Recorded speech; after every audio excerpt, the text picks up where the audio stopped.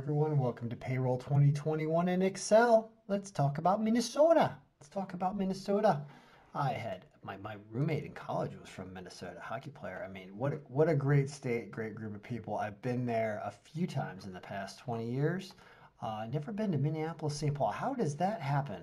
You go all the way to Coleraine and you never go to Minnesota, St. Paul. Whatever. All right, let's talk about Minnesota state tax rates. 2020 is what we're working off of. There are probably going to be cost of living adjustments for 2021. So the rates we're going to go over might slightly change, but we can still do a video to discuss Minnesota state tax rates because fundamentally they're not going to change. So we're going to discuss what you need and how to do it.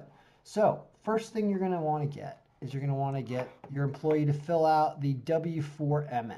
This one is for 2020. I expect them to issue a new one in 2021 without fundamental changes to this. But I do expect them to, but you may be operating off of one that's older as well. So this is what you fill out. They're going to put a status, whether they're single or married, basically, or they want to withhold at the single rate.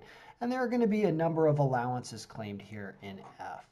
Once you find out what those allowances are, you're going to put them right here. Maybe they're one, maybe they're two. And also, over to the right here, if you're just filling this in, you're going to see this is going to pop up in red because it wants you to pick either the single or married rate.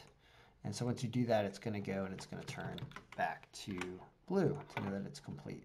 So that once you get your W-4 allowances, you can start to use the information to calculate the tax rates. So the way to calculate it, they're really just two sets of tables for single or married.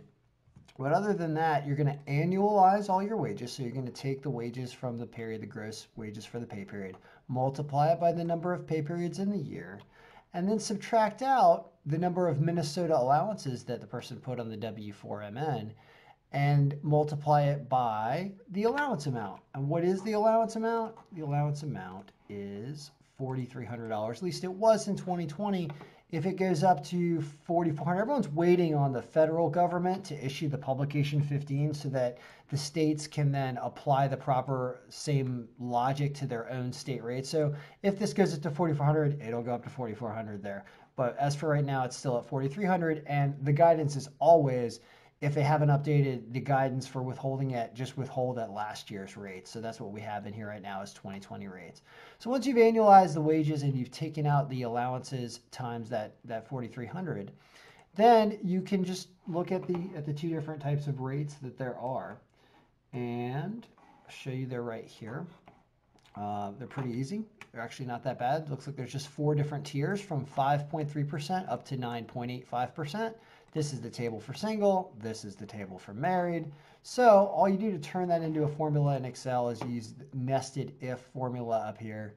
And what that looks like is if the income is less than 3,800 and they're single, there's no tax. If it's less than 30,760, you're going to take 5.35% times the amount over here minus the first 3,800, which is not taxable. And then it just continues to go in that rotation. If this, do that, if this, do that, and add any tax that would be calculated there right away. So that's the single formula. This is the married formula, which is similar in its structure, just the numbers are different at a higher wage rate or a higher threshold. Once you've done that, you just have to pick whether or not they chose single or married here as their filing status all the way over there. Whatever they chose, it's going to choose which is the proper rate, whether they're single or married. So that when they're married, it's 201.20. If this person was single, then it would be 232. It would be more of a withholding because they are of the single and not married filing status. That, in 4 columns, is how you calculate Minnesota tax withheld.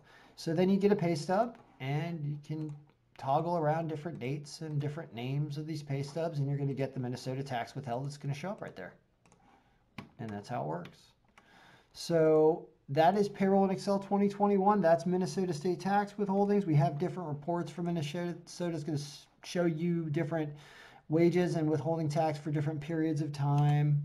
Just use a drop-down menu and it's going to give you stuff for the different months or pay periods or quarters right over there.